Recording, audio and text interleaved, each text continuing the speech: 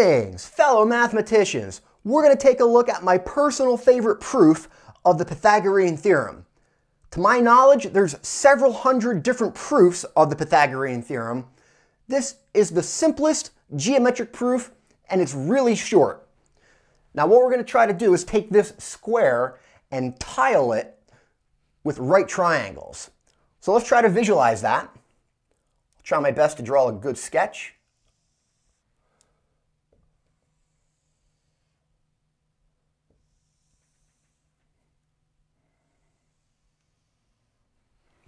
All right, and let me draw the right angles for those triangles.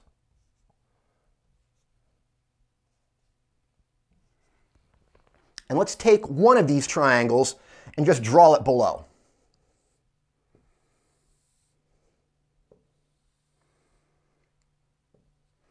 All right, we're going to call the hypotenuse of that C.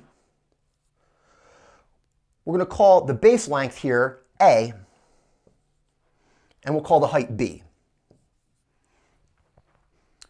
All right, now if we put those side lengths here, we have our hypotenuse, C, and our hypotenuse C here. This shouldn't be a surprise that the lengths are the same. This is a square, so we find length C by C. We can calculate the area of this square, which would be C squared. That's the area of this square looking at it from the outer perspective. Now what we're going to do to get the proof for the Pythagorean theorem is the outer area should equal the inner area. We have four right triangles. Area of a triangle is 1/2. Base times the height, so 4 times 1/2 AB. And the only other thing we need, that's the area of your four triangles. We're going to need the area of this inner square. This whole length from here to there is A.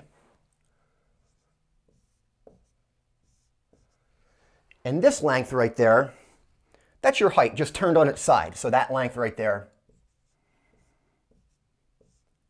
is B. And if we want that length, just subtract